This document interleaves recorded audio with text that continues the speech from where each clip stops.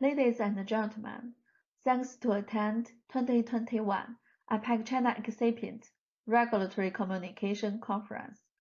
This is Cissy Wang, IPEC-China Chair. I take this opportunity to introduce IPEC Federation, IPEC-China, and this series of sessions. IPEC Federation is composed of 5 independent regional industry associations located in US, Europe, Japan, China, and India. Creation of more regional affiliations is under consideration. IPEC Federation is a global umbrella organization of the regional associations for promoting the quality, safety of pharmaceutical excipients. We recognize the drug market is global, including excipient sourcing. The global supply chain safety communication platform is very important. IPEC is a unique organization and covers the makers, distributors, and users of excipients. We share the same quality and safety vision and represent one voice on common global excipient issues. It is better to monitor regulatory development from multiple perspectives and geographies. IPEC-China is one of 5 independent regional industry associations in IPEC Federation. And IPEC-China is a non-profit association representing makers, users, and distributors of pharmaceutical excipients in China. Our vision is better promote mutual understanding in China and abroad of regulation, and the quality and safety of pharmaceutical excipients, enhance cooperation and exchange among industry players, provide proposal, suggestions on related regulatory requirements to authorities, and develop a series of technical guidelines and standards to improve quality, standards, and safety of excipients. Drug safety is very significantly important in China. China drug policy is focused on 4 stricter guidelines on drug safety, including the stricter standards, the stricter supervision, the stricter punishment, and the stricter accountability to ensure the drug quality and protect public health. IPEC-China hopes to establish the communication bridge to better introduce China regulatory management, compliance requirements, and regulation developments for better protecting patients through global partnerships in the innovation and safe supply of pharmaceutical excipients. IPEC-China Excipients Regulatory Communication Conference will focus on 3 module sharing and have below hot topics. The first topic is focused on excipients regulatory landscape in China. Speaker is Julia Zhu, our Director of IPEC-China. She is a Senior RA Manager from Kerry, China. Second topic is full overview of China Pharmaceutical Excipient GMP. Speaker is Shen Gao, our Chair of Quality Subcommittee. She is Quality and Regulatory Manager from Pharm. The third topic is Introduction to the Excipient section of the China Pharmacopoeia 2020. Speaker is Eileen Song. She is our Director of IPEC-China, and she is Senior Product Regulatory Expert from Dow China.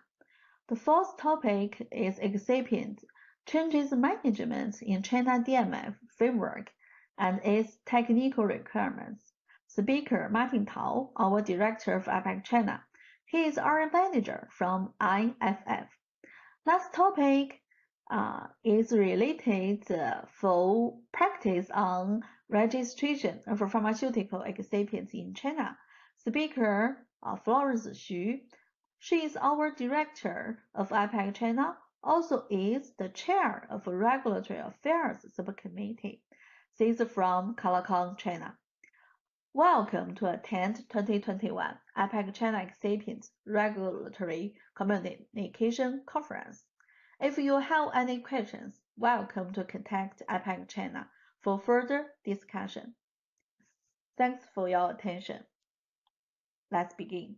Thank you very much.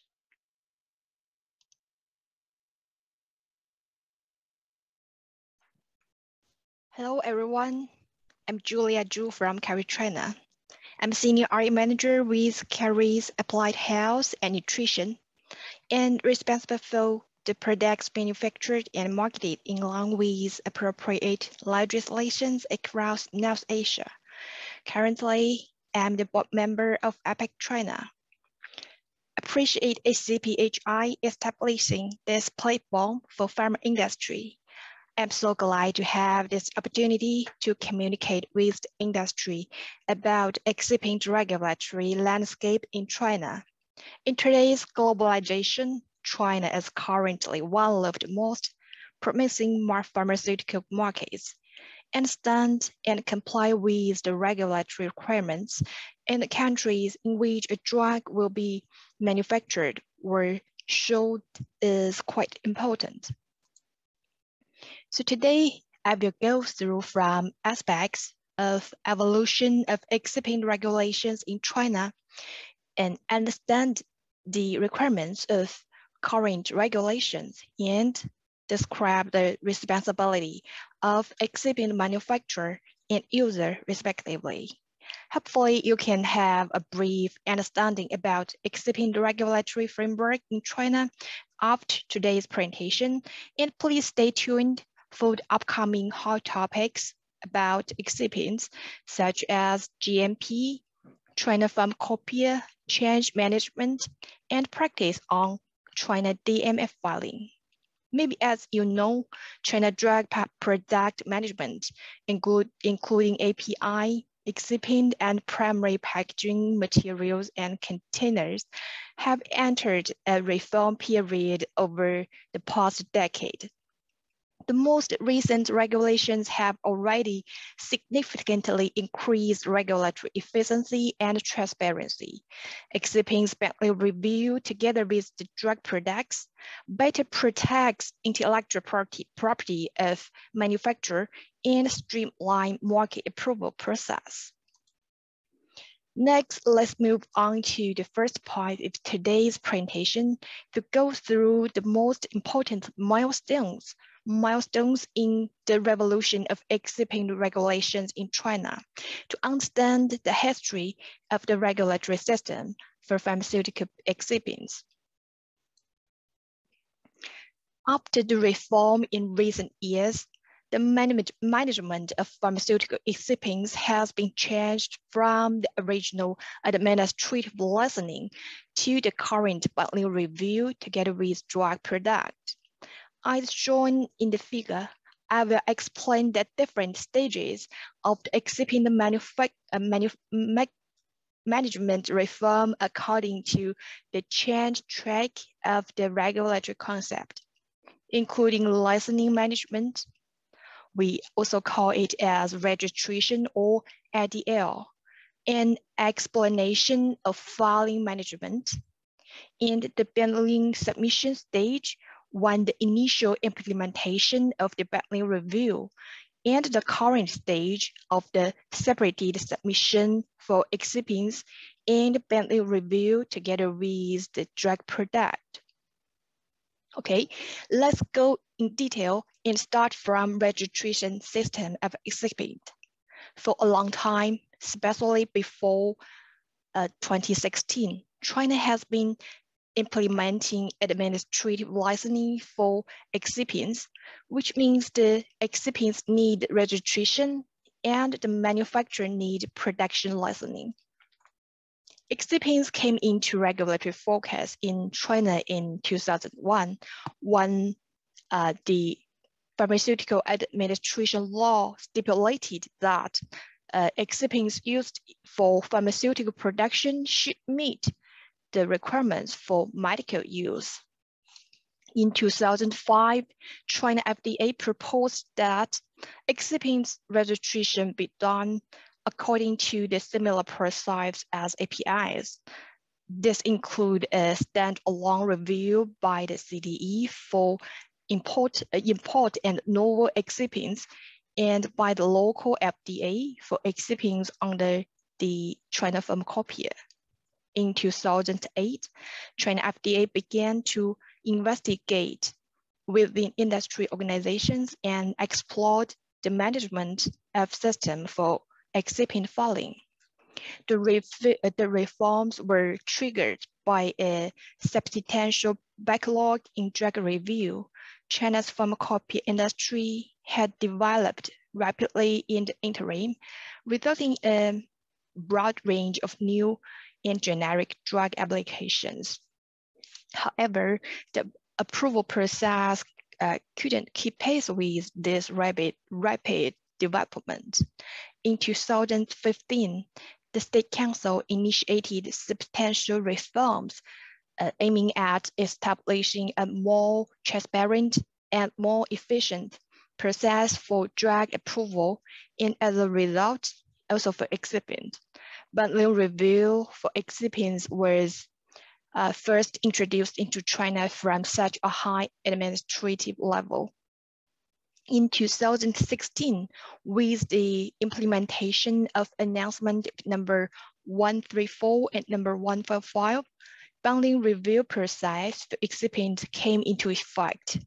Undoubtedly, as the key milestone, the administration for excipient changed from separate approval to bundling review with drug application. However, the process at that time is a little bit different from the existing one, which required bundling submission together with drug product. As of November 2017, according to China FDA announcement number 156, all pharmaceutical excipients used in both domestic produced drug products and imported drug products would fall into the administration of bundling review. The excipient manufacturer or owners should submit their dossier to the CDE. After a successful completeness check, a filing number is published on the CDE website. Then the excipient applicant can issue a letter of authorization to its customer for their respective drug registration application. In 2019, the classification of excipients as listed in the China Pharmacopoeia was introduced. It is also a consideration based on risk. Since then, this classification has served as the basis for the documents requirements for excipient dossier filing. Okay, that's a basic introduction of evolution of excipient regulation in China. Let's move on to next part to understand the requirements of current regulations. We can see the chart on the left showed the current regulatory framework for excipient. It's sorted according to the force of law. The top level is drug administrative law, then to regulations, announcements, and technical guidelines with descending order. Let's brief from the new released drug administration law. On December 1st, 2019, the new released drug administration law was effective. This law aims at enhancing drug safety and improving public health. It includes most of the previous reform outcomes, such as the China Marketing Authorization Holder System and the bundling review regulation relevant for APIs, excipients, and primary packaging materials. Excipients shall comply with medical requirements and the relevant requirements of GMP. Okay, what does this medical requirements mean? There is an explanation in the announcement of number 56, which means the quality, safety, and functions thereof should meet the requirement of the drug product. For drug manufacturing, MAH should conduct audit on the suppliers of excipients, and MAH should perform audit to ensure that the excipient meet the specified requirements mentioned above. Okay, let's move on to the next level. The relevant regulations issued by China FDA under the legal framework of new released drug administration law, the revised regulation on drug registration and manufacturing administration were released and came into force since last July. The process of boundary review system has been written into this new released drug registration regulation. Besides the general process, this regulation stipulated the excipient manufacturer and suppliers would be subject to extended inspection during boundary review with drug product on a risk assessment basis and or during registration inspection when necessary. In the new released drug manufacturing supervision and administration regulation, manufacturers of excipients shall accept quality auditing of drug MH and supervisory inspection or extended inspection by drug regulatory authorities. The other point I would like to highlight here about this regulation is the site management file. The manufacturing sites and overseas manufacturing sites of excipients having been approved or passed boundary review shall be given an unified code. But the implementation details have not been released yet. The industry will keep an eye on this, okay? Let's move on to the next level. There are announcements issued by China FDA to get the industry on how to implement boundary review system. Since the release of the implementation documents of the boundary review system in 2016, except for number 155, the premise document requirement announcement, all the other announcements issued in the preceding order have not been abolished. For the requirements of the implementation rules of the current boundary review system, it's necessary to comprehensively understand announcements of number 134 and number 146 and number 56. Subsequent files are the adjustment and improvement of the previous one.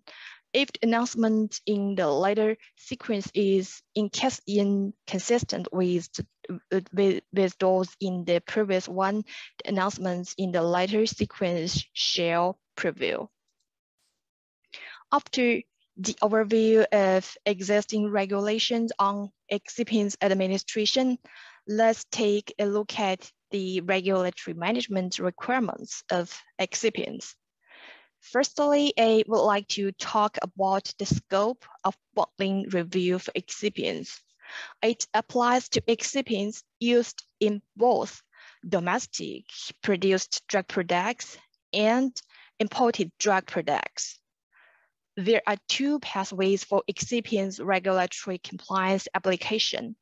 The first pathway refers to file excipients separately, then obtain a DMF number, then excipient manufacturer issues IOA to drug manufacturer for the upcoming bottling review with the drug product. This pathway applies to the situation that the excipient can be used and referenced by multiple drug products, it can realize IP protection. And the excipient manufacturer or owner should have the capability of continuous maintenance for excipient regulatory lifecycle management. Let's go into details step by step. Firstly, excipient manufacturer or owner compiles dossier per regulation requirement, then submit dossier to CDE. If it's accepted successfully after completeness review, the DMF number will be published on CDE website. Then, excipient manufacturer issues LOA to bundled drug product manufacturer for referring to their dossier on the drug registration. Then, drug manufacturer submits drug registration application to CDE. The CDE will do bundle review for excipient dossier during reviewing bundled drug registration dossier. If the bundled drug product gets approval, excipient DMF number will be marked as A, which means active in CDE website. However, besides the process above, considering the whole life cycle management, the excipient manufacturer should provide timely support in case deficiency light issue during the technical review. In the first quarter of each year, excipient manufacturer must submit annual reports to the CDE to keep their registration number active.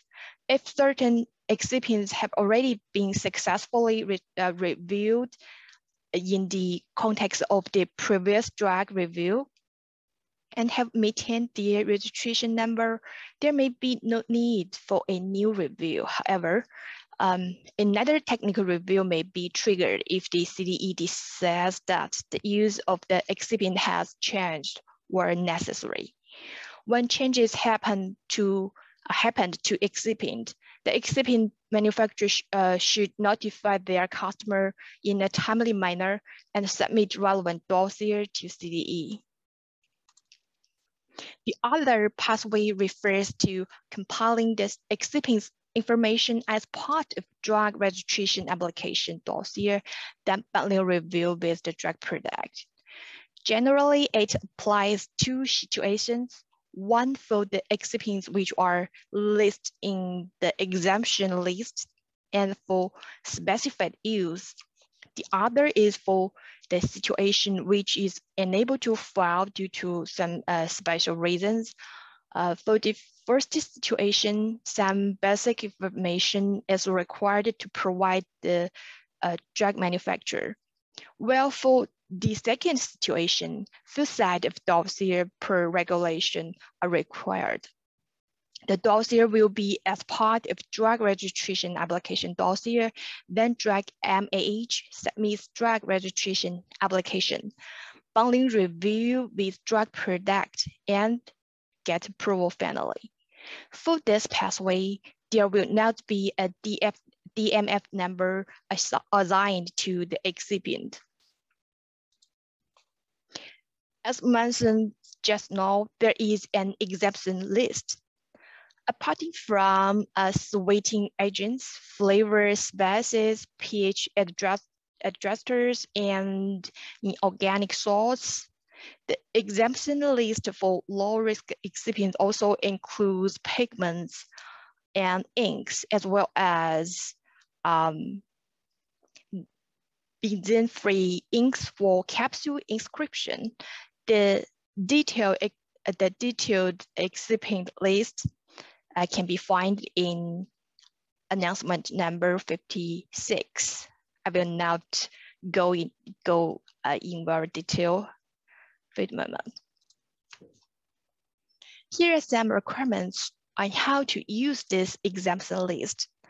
Firstly, for the excipients have been included in the current trend pharmacopoeia, it should conform to the requirements therein. For those having not been included in the current China pharmacopoeia, it should conform to the requirements of national food standards or current USP/NF, EP, JP, and BP. The other excipients should conform to the requirements for medical use. Secondly, here I list the required documents for the excipients exempt from the full DMF filing.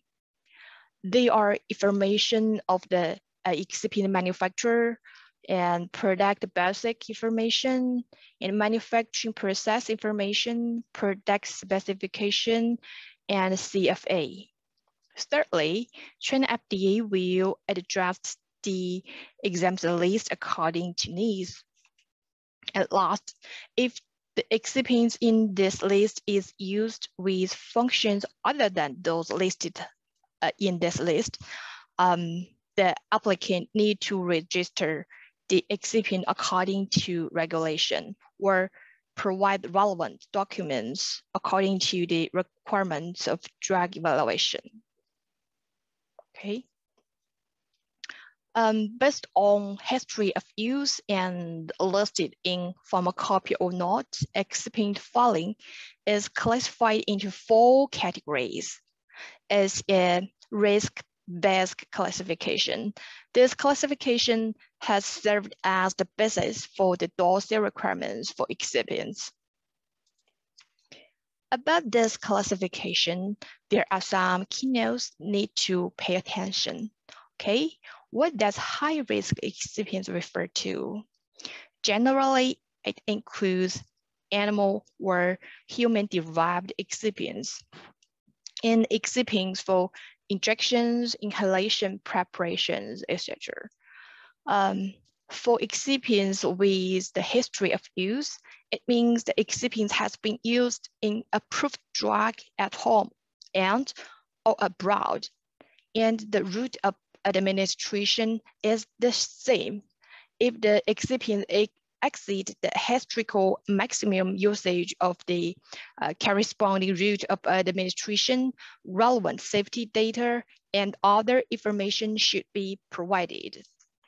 For the scope of drug approval abroad, it only limits to those approved in the US, EU, and Japan. Okay, here just to show the CDE website I mentioned many times during today's presentation. This website is open to public. The published information after DMF dossier accepted by CDE successfully will include filing number. We also call it as China DMF number, and product name, company name, and address. The product is domestic manufactured or imported, and packaging size, product grade, update date, bundling review status with drug product, and the remark in the last column, in which the status A, active, means excipient approved for use in marketed drug, while I, inactive, means excipients that have not passed the bundle review with the drug. Okay, let's move on to the last part of today's introduction. After we understand the regulatory landscape of excipient, let's summarize and recap the responsibility and requirements for excipient manufacturer and user respectively. For excipient manufacturer, they should strictly comply with relevant regulations and ensure product quality. And it has the responsibility of acceptance, inspection, and change notification when it happens. It should comply with appropriate GMP, GDP, and has the capability of continuous support and maintenance during filing and technical review, such as the timely support in case deficiency letter issued during drug technical review, to facilitate the drug registration process, and also the China pharmacopoeia compliance. All of these aspects are also the necessary regulatory considerations for excipient users to select excipients and their suppliers. As for excipient user, is also the drug manufacturer. The responsibility includes take the main responsibility for drug quality and ensure that excipients are used in accordance with pharmacopoeia requirements, which means the quality, safety, and function should be comply with the pharmacopoeia requirements. And they need to conduct excipient supplier audit. When excipient used are changed, the impact to drug shall be evaluated or studied, and a supplementary application shall be submitted if the quality is affected. The considerations on excipient selection also changed in current regulatory framework. Under the registration system, more attention is paid to whether the selected excipients are approved or not. But now, in the current bottling review system, we need to comprehensive supplier assessment, as we mentioned in the last page. One more thing is closer cooperation than ever before. Communicate and cooperate closely with excipient supplier to ensure a timely and effective support and smooth the progress of a drug registration review and approval. Okay, that's all about what I want to share with you all about excipient regulatory landscape in China. Should you have any question, please reach out to our IPEC-China. Thank you. Thanks for your time.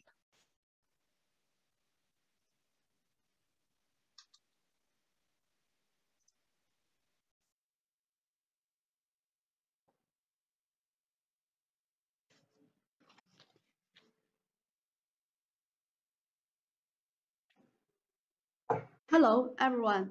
Nice to be here to introduce the Chinese Pharmaceutical Excipient GMP. I'm Shan Gao from Quality Subcommittee of IPEC-China. I have 8 years of quality assurance experience in drug manufacturing company. Now I'm working in an excipient distribution agent, ROMFA, mainly responsible for CDE registration and establishing distribution quality management. With the implementation of Chinese bonding review policy, more and more imported excipients enter the Chinese market, and the attention to Chinese excipient GMP has also increased. Last year, IPEC-China translated the Chinese excipient GMP to English and put it on website for reference. In this webinar, we just overview this regulation. If you are interested in the full text, you can contact with us. Hope my sharing could increase your understanding of Chinese excipient GMP. Okay, let's start from the agenda. The first part is the Chinese regulation on pharmaceutical excipient manufacturing. The second part is supervision change on pharmaceutical excipient manufacturing. And the third part is overview of Chinese pharmaceutical excipient GMP. Finally, we will have a conclusion on GMP chapters.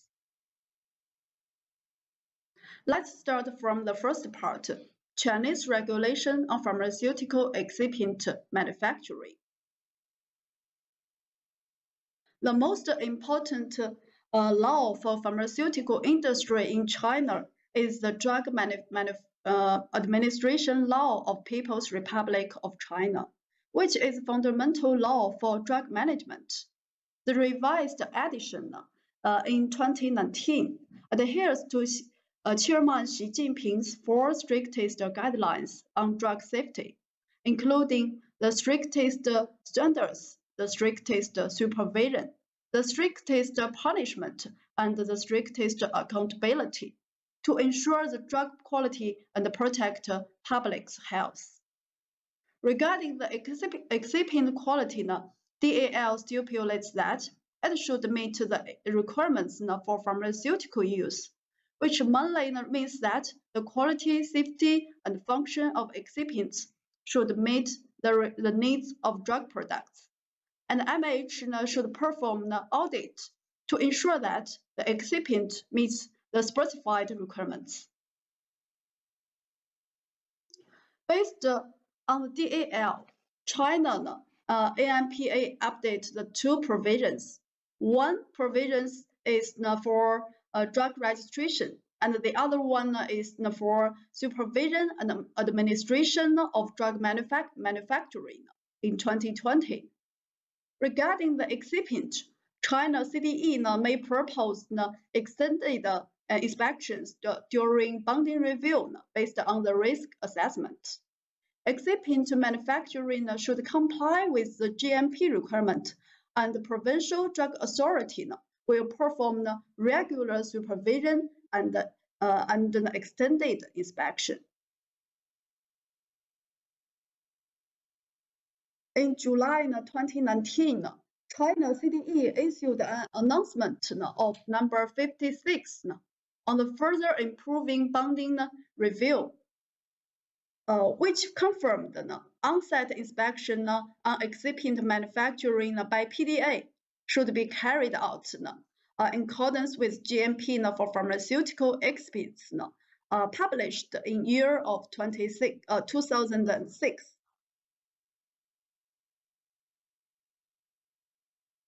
After the brief regulation introduction, I think you may have a limited understanding of Chinese laws and regulations.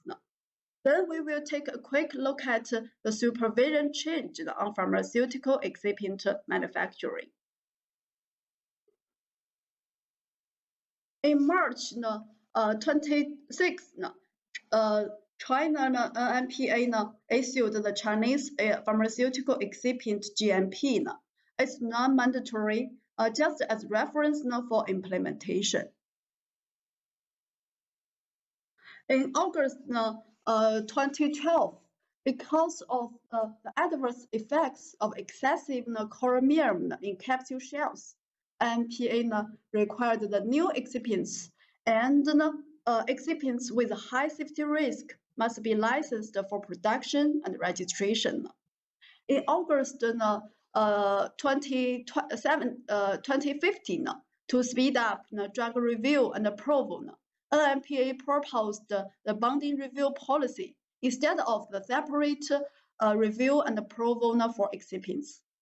In August 2016, NMPA issued an announcement on the bonding review of the approval of pharmaceutical excipients and packaging materials with drug products. It's called 134 announcement, formally implementing the bonding review policy. The excipient manufacturing should meet the corresponding GMP requirement and should be included by the scope of PDA's regular supervision. In July 2019, the announcement of number 146 issued by CDE emphasized that excipients should be manufactured and supervised accordance with GMP requirements. From this timeline, we clearly see the changes in the Chinese regulation on excipients supervision. In the future, GMP supervision of excipients manufacturing will become an important topic. On the 10th of this month, Shandong PDA issued the notice on further strengthening quality management of the manufacturing and use of pharmaceutical excipients and packaging materials, which proposed 10 requirements for excipient manufacturers, users, and authorities. For excipient manufacturers, they should must implement 4 strict requirements, namely strictly strengthening manufacturing quality management according to GMP, strictly implementing quality inspections as registered specification, strictly maintaining the registration information and accepting audits, and strictly implementing change control management. Excipients users should strengthen the 3 laws that to implement the main responsibility, to confirm that excipients meet the requirements of medical use, to complement the corresponding change management of the pharmaceutical products. Regional inspection authorities should increase their efforts in 3 aspects, namely strengthening the routine supervision, increasing the supervised sampling inspection, and intensifying the punishment for violations of laws and regulations. The next part is overview of Chinese pharmaceutical excipient GMP. Because of the time limit of this webinar, I just simply summarized the GMP chapters and presented the part of the content. Hope you can understand. The Chinese pharmaceutical excipient GMP is composed of 13 chapters. The framework is different from the IPEC-PQG GMP. Chapter 13 is about the definitions of general glossary of terms, so we will not discuss it. Then we will start from chapter 1 for overview. Chapter 1 is general provision. The purpose of this GMP is to ensure the excipients have proper quality and safety and comply with the pharmaceutical use. The scope covers the raw materials and excipients for manufacturing products.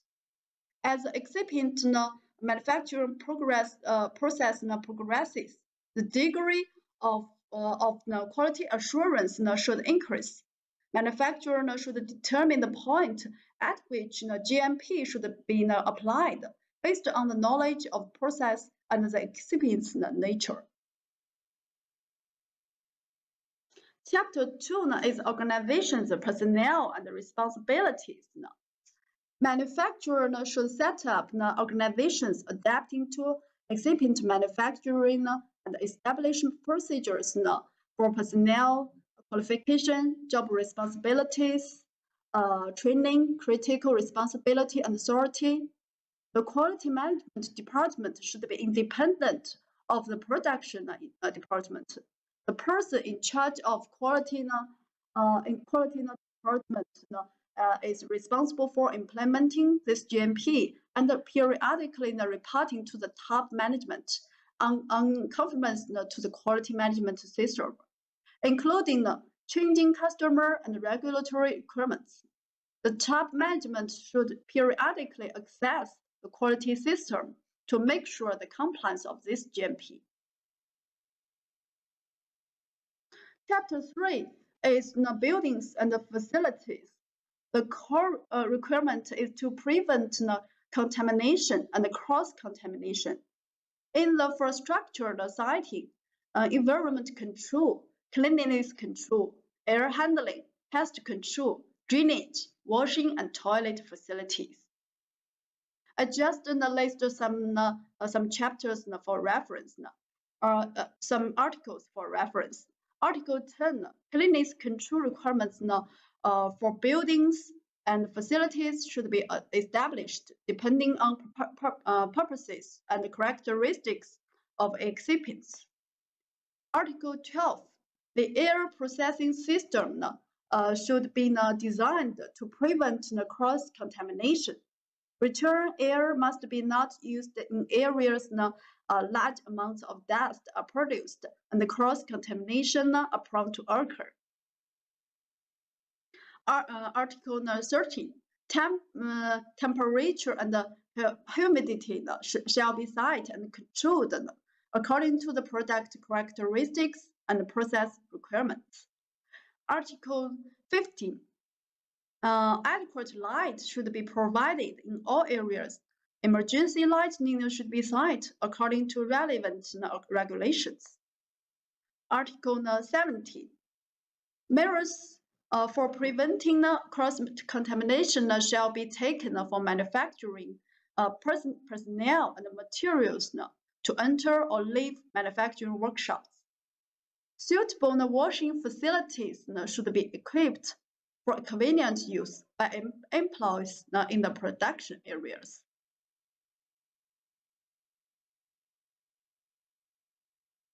Chapter 4 is equipment, including design and installation, material cleaning, lubricant, fixed pipes, calibration, maintenance, and water processing system. For residues that are difficult to clean, the dedicated equipment should be used. The food grade of lubricants or refrigerant should at least be used where immediate contact cannot be avoided.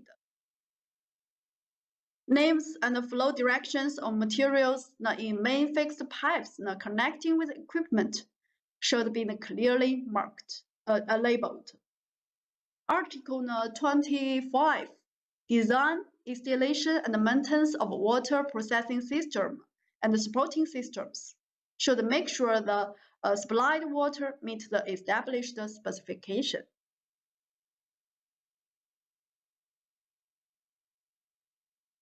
Chapter 5 is materials. This chapter covers the supply management, material inspection, traceability, test titles, labeling, storage, use of animal tissues or plants, use of strains. For animal tissues and plants used for manufacturing pharmaceutical gelatins or other excipients, documents or records should be provided to prove that they haven't been contaminated by harmful chemical substances.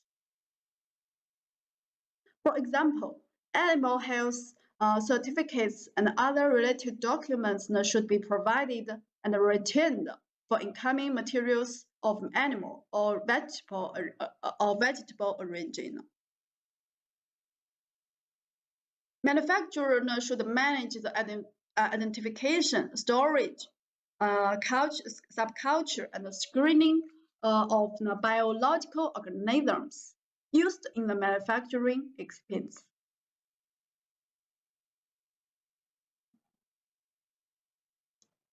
Chapter 6 is hygiene, which covers the cleaning of buildings, equipment, and facilities, personnel, and waste disposal. Article 35 hygiene of production, inspection, and warehousing areas should be maintained. Cleaning procedures of buildings, equipment, containers, and implements should be established according to the air cleanliness level.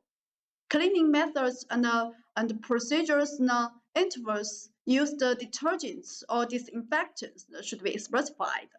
The cleaning methods and storage places of cleaning tools also must be managed. Article 39. Personnel of manufacturing, inspection, maintenance, and warehousing should wear clean clothing appropriate to the duties performed and should not wear jewelry. Clothing should not generate static electricity and release foreign substances. Clean areas should be entered only by manufacturing operators of these areas and authorized persons.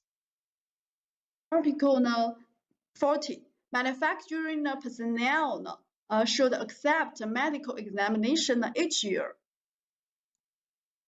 And health archives should be established.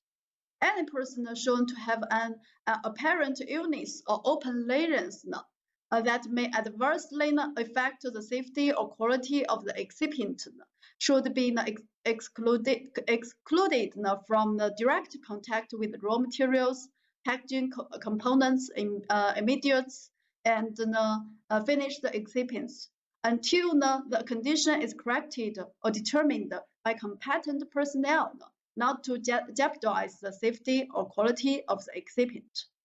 Personnel should be instructed to report to the supervisory personnel any health conditions that may have an adverse effect on excipients.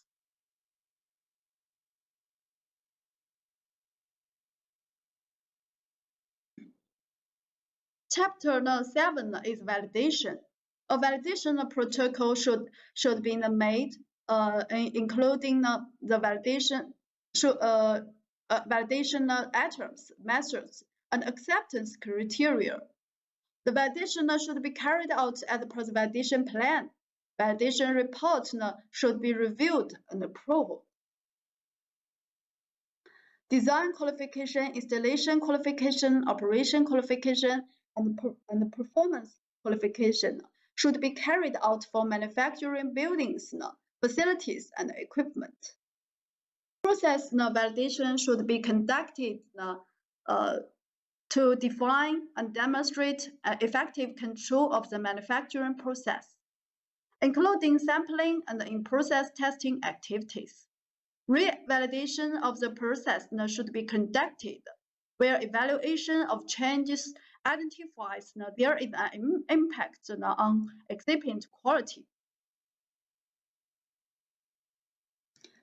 Validation documents include the validation master plan, validation protocols, validation reports, and validation summaries. Chapter 8 is documents. This chapter covers the establishment of document management system and record control.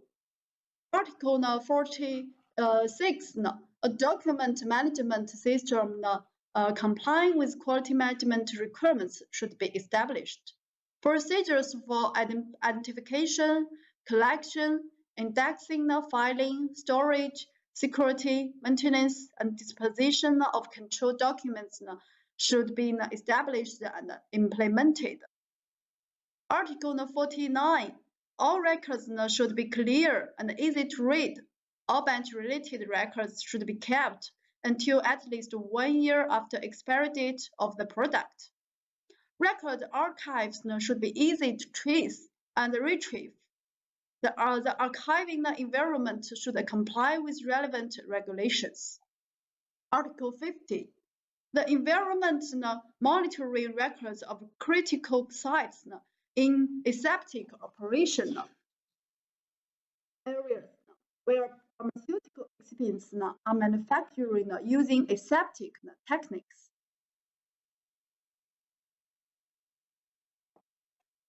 Chapter 9 is manufacturing management, in which 21 articles are covered. I just listed some articles that are different from IPEC-PQG GMP for reference. Article 55. Inert gases in direct contact with excipients should be managed according to the requirements for raw materials.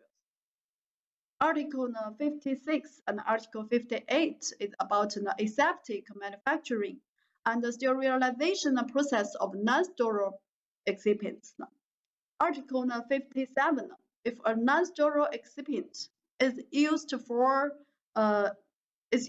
sterile drug products, the process water for final separation and refining of the excipient should be monitored, and the total bacterial count and endotoxin should be controlled. Article 72, where automated control systems or other complicated equipment are used, and the requirements include systems and procedures show that the equipment and software are performing as intended. The procedures for periodic inspection and calibration have been established and followed. Suitable backup systems for retention of the systems and records are available. Assurance that changes are traceable, verified and documented, and only made by authorized personnel. Article 72 is actually Article 72 is the same with the is the same as the IPEC-PQG GMP.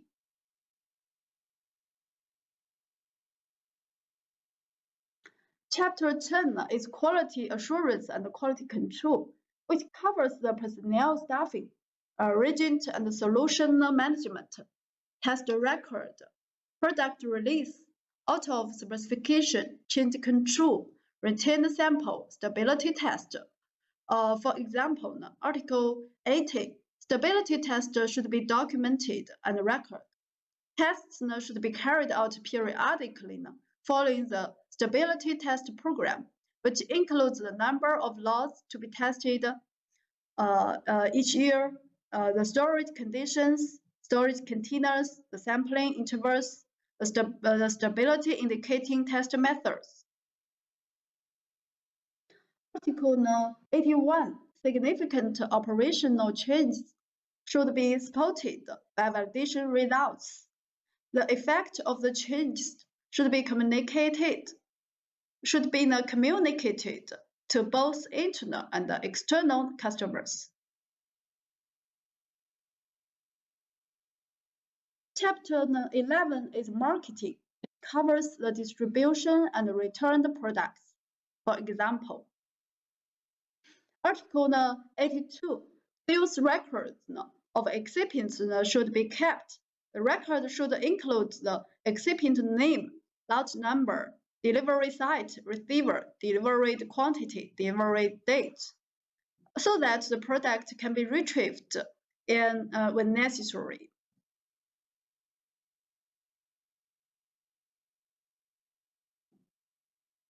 Chapter 12 is self-inspection and improvement, which covers the self-inspection, continual improvement, and corrective action and protective action. Article 86, product quality attributes, customer complaints, process operation parameters, and the process failures should be periodically reviewed and summarized to determine the direction of quality system improvement. So that's the content of the GMP chapters summary. Actually, after the overview of Chinese excipient GMP chapters, we found some differences from IPEC-PQG GMP. So in this presentation, I just list the main 6 differences that are stipulated in Chinese excipient GMP, but not in IPEC-PQG GMP. The first is the scope. Chinese excipient GMP covers the animal source, the fermentation of strains, and the aseptic excipients. The infrastructure required emergency lighting and identified names and flow directions of materials in main fixed pipes.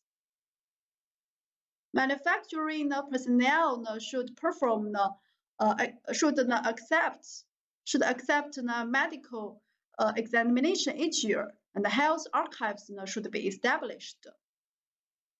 The procedures and documentation required for validation activities, including the validation plan, validation protocol, and report, IQ, PQ, IQ, OQ, PQ are required for manufacturing buildings, facilities, and equipment. The stability test should be carried out periodically following the stability test program. The product quality attributes, customer complaints, process operation parameters, and the process failures should be periodically reviewed and summarized.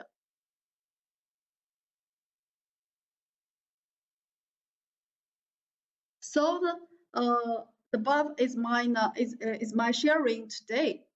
If you have any comments, please email to me for discussion. Thanks for your listening. Thank you.